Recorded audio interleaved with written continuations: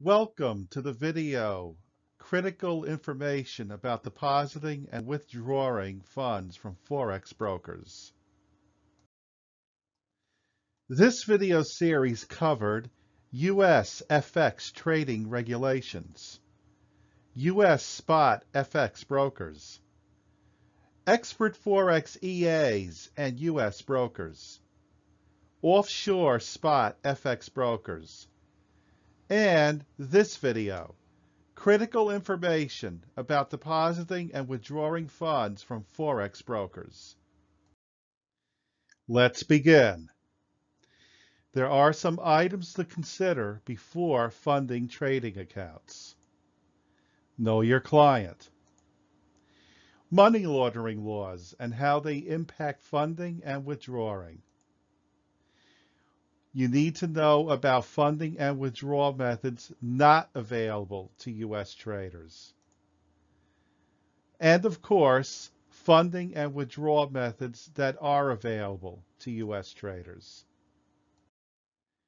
Most brokers have some form of know your client rules. Generally, trading account owners must be verified with brokers. You will be asked to send JPEGs or PDFs of your passport and proof of address, such as a utility bill. Your broker may require you to fill a questionnaire about funding sources, trading experience, and other information. Money laundering laws as it pertains to trading are very simple. Withdrawals must be made using the same method as your initial deposit up to the amount of your initial deposit. For example, you deposit $10,000 by international bank wire from your account at, quote, First National Bank. Your first $10,000 in withdrawals must be done by international bank wire back to your account at First National Bank. The second example, you deposit $10,000 via Bitcoin purchased at CoinBase. Your first $10,000 in withdrawals must be done by Bitcoin. Some final pre-funding considerations. As a trader, carefully consider your funding and withdrawal method. There is no changing it because you're not happy with it later. As a trader using offshore brokers, you are responsible to learn how to perform international transactions. Attention to detail is critically important when executing international transactions to fund and withdraw from your trading accounts. Typographical errors can have very serious consequences. You must have the correct and required information for your funding and withdrawal method. Some funding and withdrawal methods are not available to U.S. traders. These include direct use of debit and credit cards. Banks and card providers have flagged offshore brokers in the same class as gambling, and offshore trading accounts cannot be funded via U.S. debit and credit cards. Skrill, NetTeller, PayPal, and similar services are also prohibited to and unavailable for U.S. traders. Three principal funding and withdrawal methods are available to U.S. traders, and the rest of this presentation will discuss those. International bank wire transfers, cryptocurrencies, and VLOAD vouchers.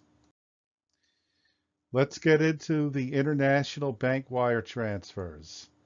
Some brokers only offer funding and withdrawal via this method for U.S. traders.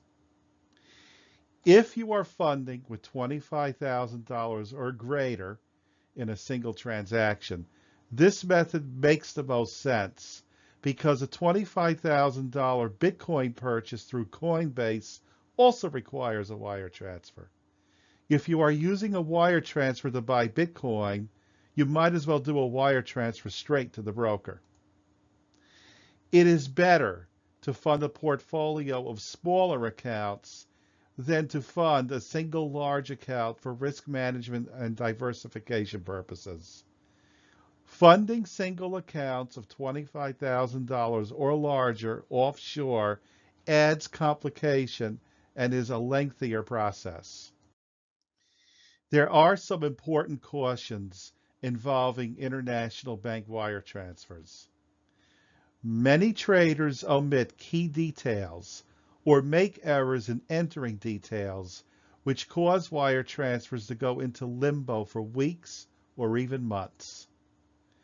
Forums like Forex Peace Army are rife with complaints against brokers, mainly from disgruntled traders who botched wire transfers and blame the broker for it. If you have trouble reading, listening, following instructions, or paying attention to detail, then international wire transfers, and trading for that matter, are not for you. This business is not forgiving of mistakes. Seriously, you must be honest with yourself about the above point before you proceed, because you will have no end of problems if you make mistakes with international bank wire transfers. Now we're going to discuss bank IDs.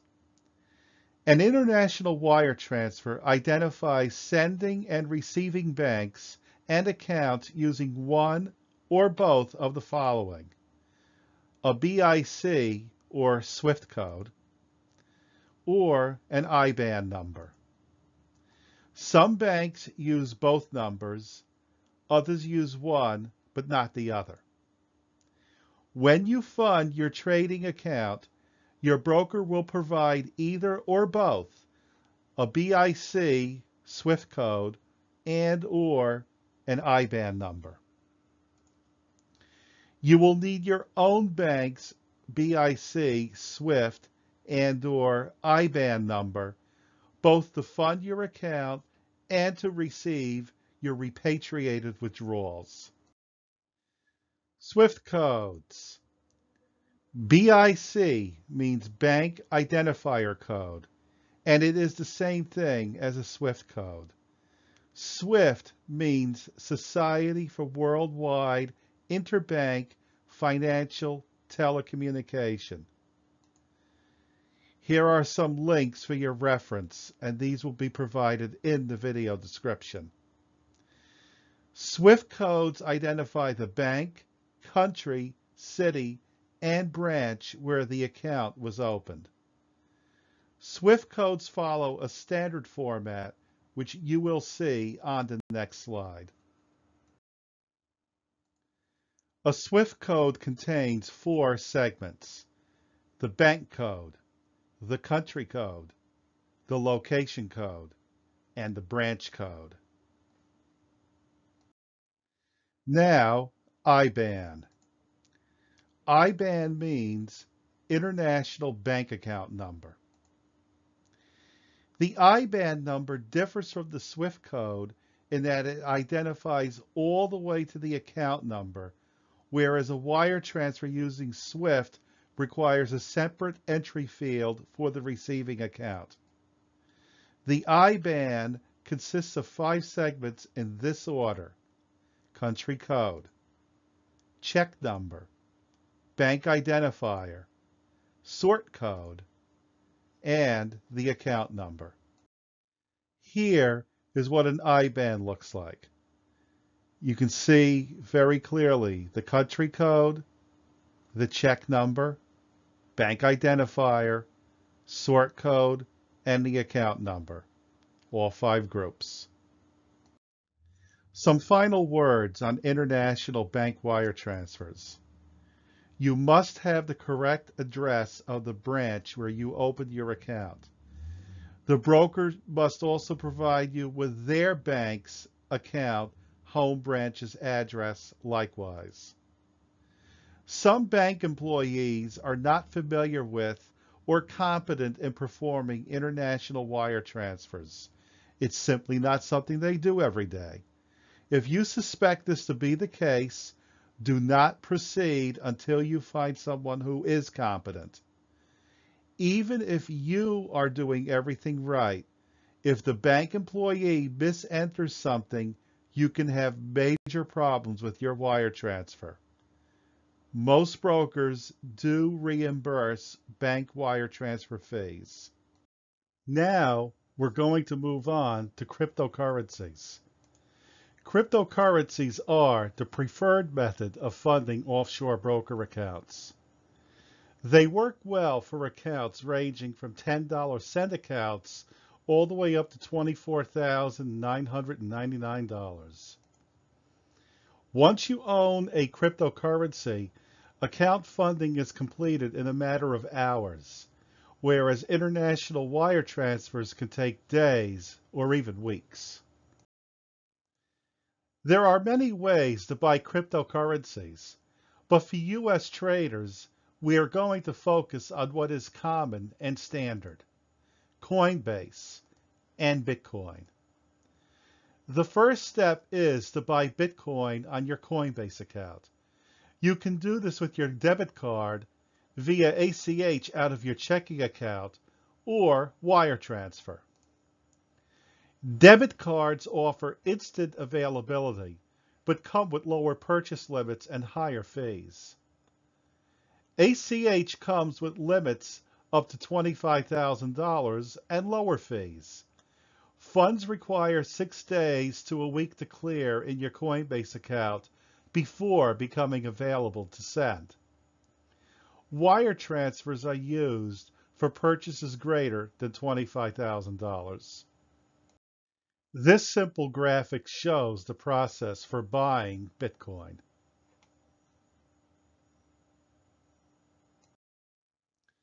Now we're going to move to sending cryptocurrency. Follow your broker's process for funding your account. Generally, this is the procedure. You'll go into your broker back office and deposit to your trading account. You'll select cryptocurrency or Bitcoin. Some brokers require that you fund out of a wallet because exchanges like CoinBase are slow in broadcasting the required 3 confirmations. Check before you proceed. If the wallet is required, you'll have to send the Bitcoin to your wallet, then send it from the wallet to your trading account. Some brokers that had this set up are now allowing direct transactions from CoinBase, so the intermediary wallet requirement is becoming passé. When you fund, you must send the exact amount of Bitcoin you are instructed to send on your account's deposit page. You will be provided with a QR code which you can scan with your phone and use the Coinbase app, or you can copy-paste the address on your web browser. You must use the exact and correct address provided. You can lose your entire deposit if you make finger errors. Almost every broker provides QR codes and copy-paste with Bitcoin addresses. There is absolutely no excuse for this to happen to you. If you are funding a $1,000 account and your deposit instruction says to send 0.11 Bitcoin, set your Coinbase send box to Bitcoin and enter 0.11. Do not use $1,000 USD. If the rate changes and you send any amount other than instructed, the deposit will be rejected. A rejected deposit will require you to get a refund back to Coinbase, then you'll have to resend and you will pay a second set of fees. Brokers do not reimburse cryptocurrency fees. They absolutely will not reimburse additional fees incurred by rejected deposits because you sent an amount other than instructed. Now let's discuss confirmations. Once the Bitcoin is on its way to your broker, the transaction will need to be confirmed 3 times on the blockchain. It takes as little as 30 minutes and up to 4 to 6 hours to confirm. Take a break and let the process work. If the funds don't appear in your trading account after 6 hours, contact your broker. They may just need to approve it and apply it on their end. Once the funding appears in your account, it will reflect accordingly in your balance and equity, and you are ready to trade. If you are a profitable trader, let's talk about the fruit of your labor, withdrawals.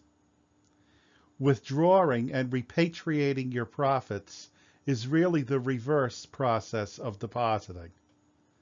Most brokers provide an internal wallet, and your withdrawals will go here first. You'll find this very helpful if you are operating a portfolio or a group of accounts, as you can deposit profits from multiple accounts to your internal wallet, then make a single withdrawal. If the broker does not have an internal wallet, you can kludge one by having a trading account that you do not execute trades on. You'll send the exact amount of Bitcoin from your internal wallet to your CoinBase wallet. Once the Bitcoin is in your CoinBase wallet, sell it and deposit the funds to your dollar wallet.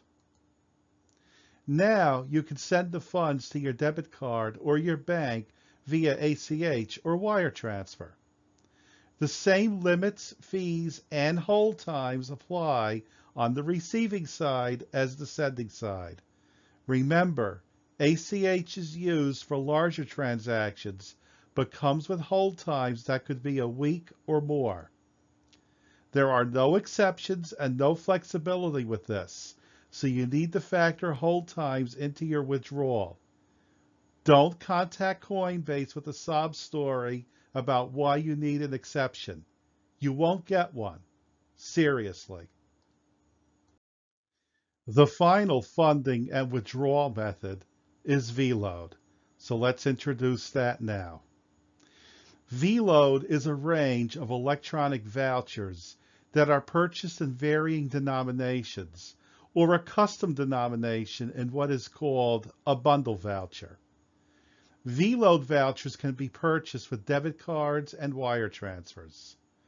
VLOAD has 3 tiers of registration that allow you to purchase up to $500 in vouchers per year, between $500 and $25,000 in a year, and greater than $25,000 in vouchers. VLOAD fees currently range from 2% for wire transfers and 3.5% for cards. If you are using VLOAD to fund a trading account, use the bundle voucher for an unlisted denomination. Do not buy multiple vouchers to create the desired amount. You will be using one VLOAD voucher to fund your account. Withdrawals must be made the same way, so withdrawals will go to a VLOAD bundle voucher. The voucher is then cashed out, and the current cash out fee is 0.2%. Like every funding and withdrawal method, VLOAD has its pros and cons. First, the pros. VLOAD vouchers are simple to buy. They are available in United States dollars, euros, and Japanese yen. VLOAD vouchers are simple to pay with. And VLOAD vouchers are instant. The cons. Not all brokers accept VLOAD vouchers. However, more brokers have started accepting them in the past year. VLOAD fees are high compared to Coinbase. At around $1,300 and up, a bank wire transfer is cheaper than VLOAD. Brokers do not reimburse VLOAD fees. Before we close out, let's review this important risk disclaimer. Futures, options, and currency trading all have large potential rewards, but they also have large potential risk. You must be aware of the risks and be willing to accept them in order to invest in these markets. Don't trade with money you can't afford to lose. This is neither a solicitation nor an offer to buy or sell futures, options, or currencies. No representation is being made that any account will or is likely to achieve profits or losses similar to those discussed in these videos. The past performance of any trading system or methodology is not necessarily indicative of future results. This video covered funding and withdrawing from offshore broker accounts. This is the final video in our Expert Forex Information for U.S. Traders series. The next step is for you to take this knowledge and start trading. Thank you for watching.